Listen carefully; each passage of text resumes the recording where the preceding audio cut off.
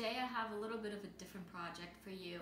It's something I'm super excited about. I grew up in Germany, as you guys know, and my parents in Germany have a original oil painting of my great-grandmother. As you can imagine, they love having it and don't want to give it away. I wanted to have the painting now, and I was thinking of a way to get the painting duplicated. I should say, yeah, duplicated.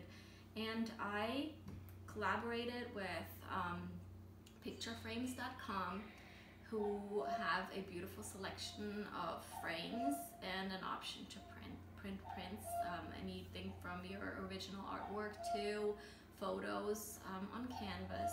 I had my parents bring the painting to a local photography studio in my hometown, and they also, I don't know, specialize in photographing artwork for reproduction.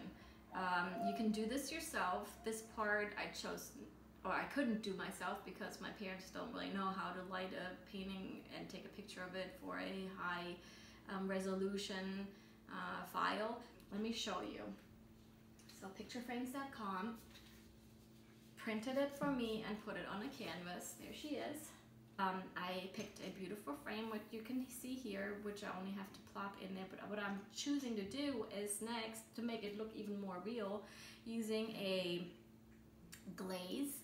It's an acrylic glaze and semi-gloss, and various different sized brushes right here to add the texture to the painting to make it actually look even more like a realistic painting. And I am going to plop the camera upside down so you can watch what I'm doing.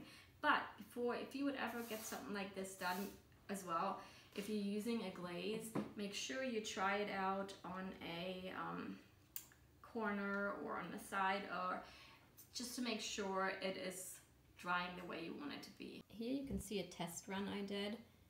It looks scary because it looks white, but it should be dry and clear. So I matched the brush to the strokes that you can see here, and I did the test run at the bottom here because most of it is hidden, just to make sure.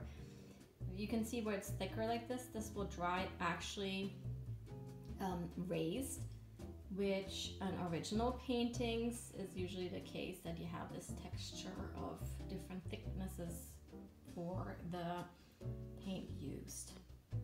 As I am going around the painting, I will most likely use a wider brush for the background and a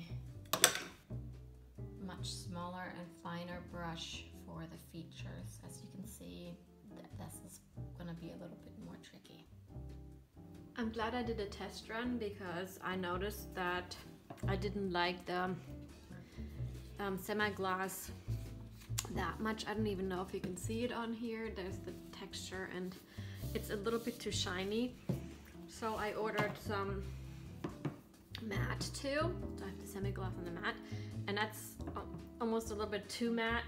So now I'm mixing both of those and I'm varying it. So it's maybe a little bit glossy in some areas and matte in others.